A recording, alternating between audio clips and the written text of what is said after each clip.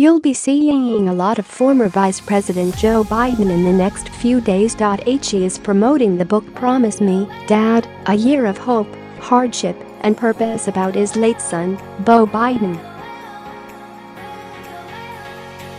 Oprah Winfrey talks to the former Veep first on Super Soul Sunday at 11 a.m. Sunday on OWN.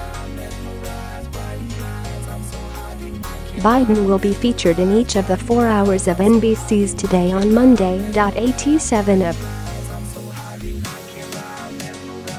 Biden gives a live interview to Matt Lauer and Savannah Guthrie. In the 8 a.m. hour, Biden takes questions from the audience on the Today Plaza.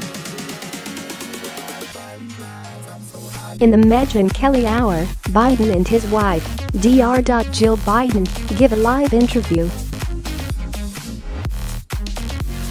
That hour airs locally at 10 a.m. on West Channel 2. Then Biden will appear with Kathy Lee Gifford and Hoda Kotb in the fourth hour, which airs locally at 11 a.m. An interview with Ellen DeGeneres on her nationally syndicated talk show airs Monday. That program can be seen at 3 p.m. weekdays on West. Biden reveals that he has kept in touch with the Trump administration through Vice President Mike Pence. Biden says he has not made up his mind about a run for the presidency in 2020. He also says he doesn't want to conflate politics with his son's story and the message of the book. DeGeneres said she'd like to see Biden run and jokes that she didn't know if she or Oprah would be the running mate.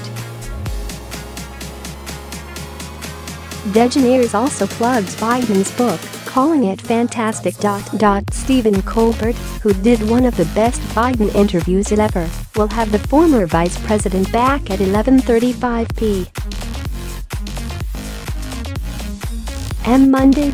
It will be Biden's third visit to the CBS show. Elton John, whose new greatest hits album, Diamonds, has just been released, makes his first late show appearance on Monday.